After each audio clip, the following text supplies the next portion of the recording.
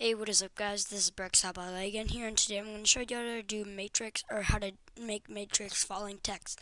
It's basically where numbers just fly off your screen. This is just what it's going to look like in the end. So to do it, you need to have a Windows computer. Go into your search bar, and then type in notepad. Oh, whoops, not notepad plus plus. You're just going to want to type in notepad. Open that up, and then always start off with echo off, and then pause.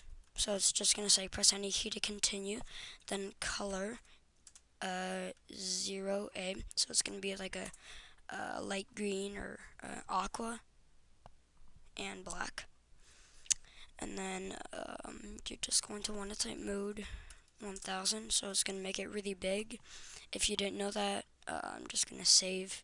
So if you didn't know what mode 1000 does, because some people with CDM, it only shows up really, really small, but you can make it really big if you type in mode 1000. So that's a little trick that you guys learned.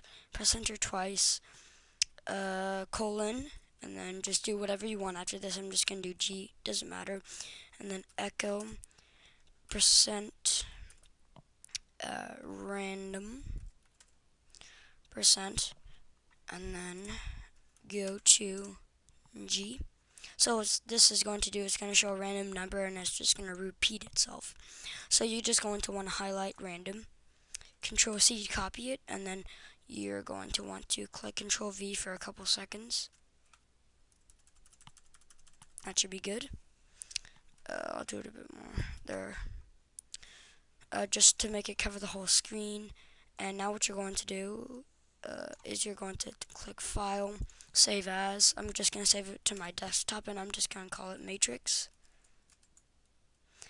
.bat. And you have to save it as .bat, or else this will not work. So yes, I do.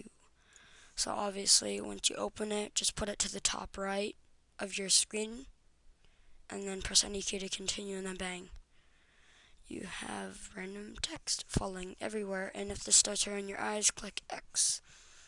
So I hope you guys enjoyed that video. Please comment, rate, and subscribe, and stay tuned for the next batch file game. Bye, guys.